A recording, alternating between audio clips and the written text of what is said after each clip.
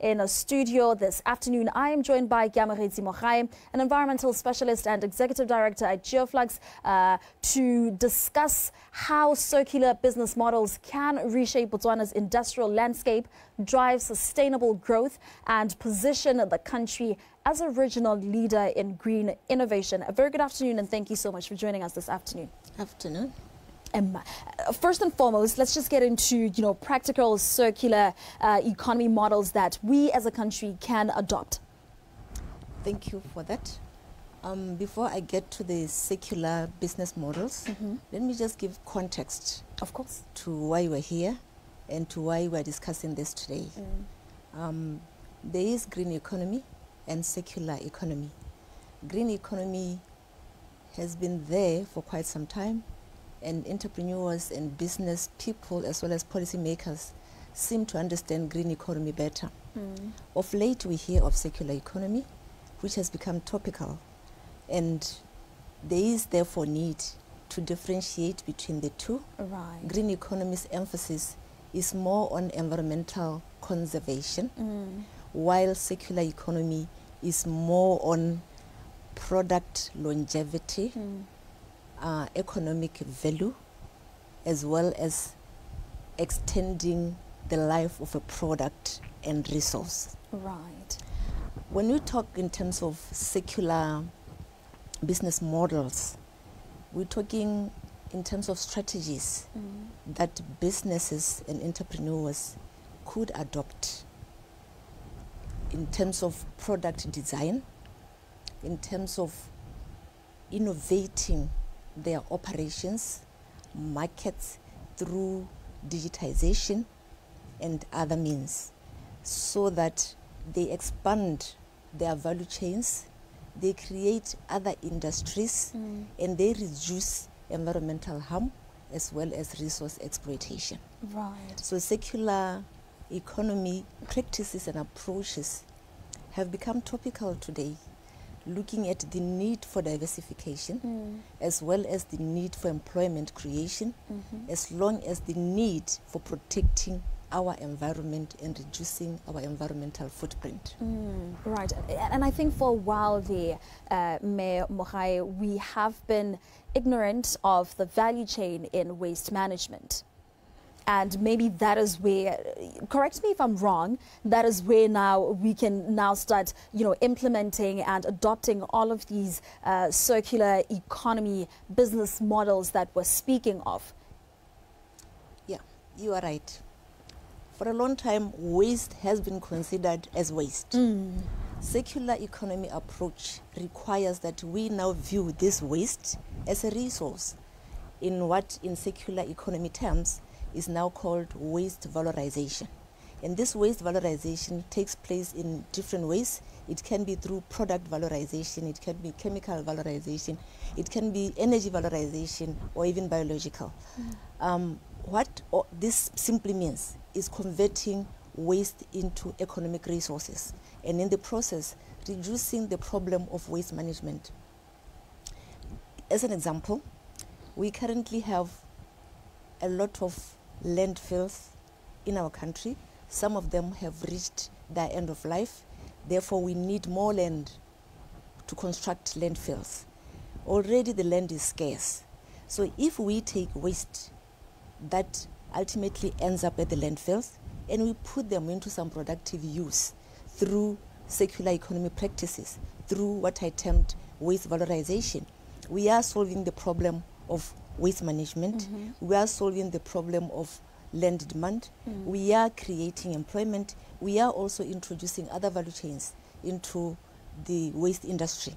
Waste, if it is treated with the circularity in mind, it can be converted to energy. There are processes and technology, innovative ways through which waste can be converted into energy. Waste can be converted into fertilizers and manure. Waste can be converted into many other products that are of economic use and that are also there to meet our human and societal needs.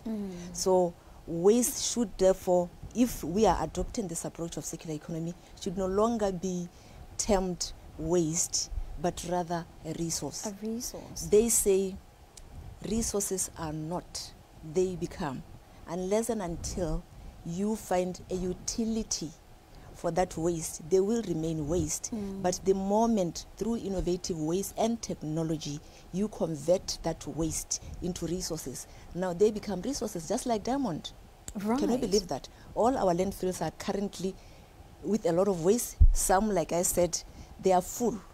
But in there lies the resource that can be used for economic diversification, that can be used to produce products, that can be used to help us meet our energy sufficiency, etc.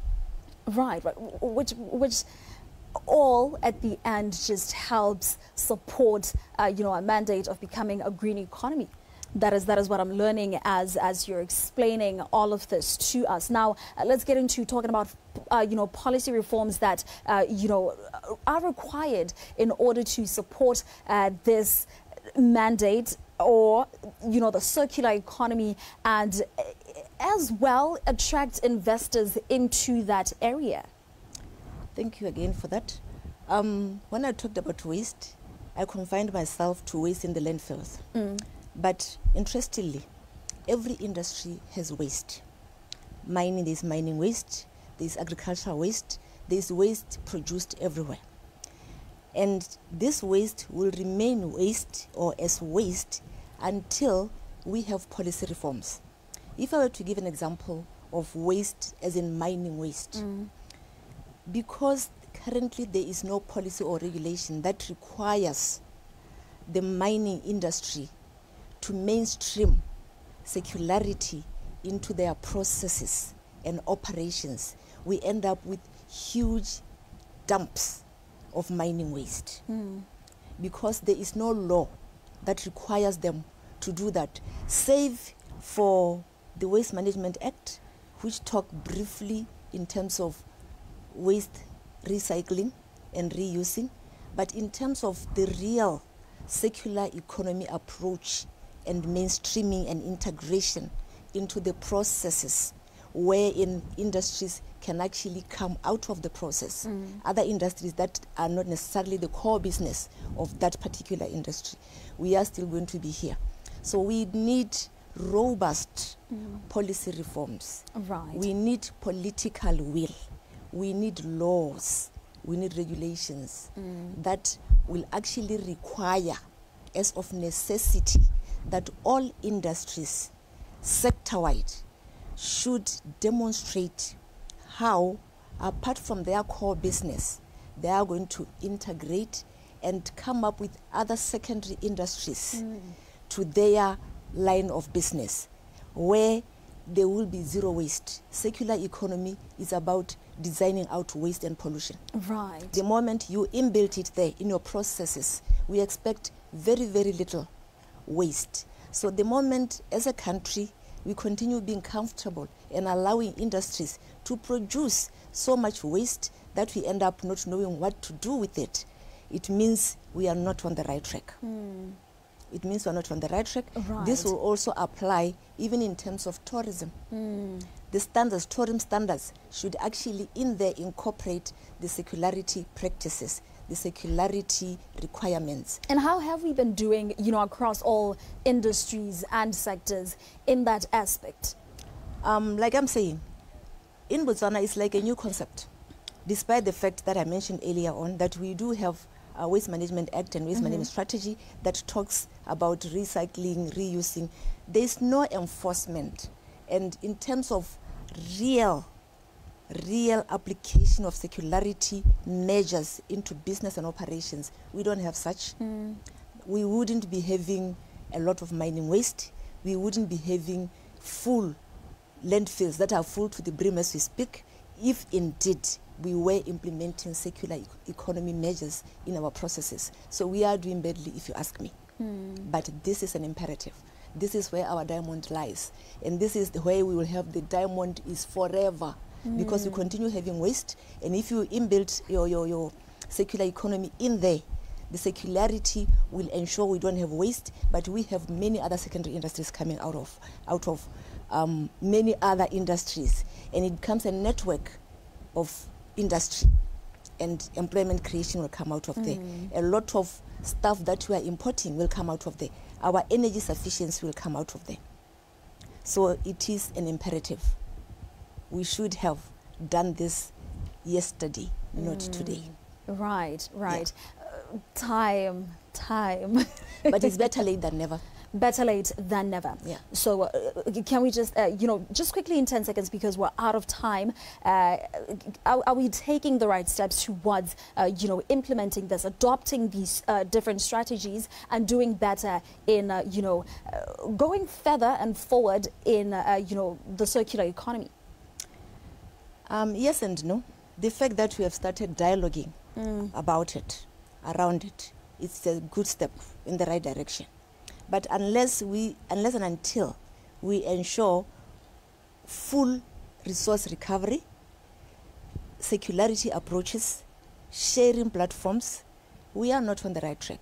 Unless this is supported by law. Currently it's voluntary. We don't have policies to support it.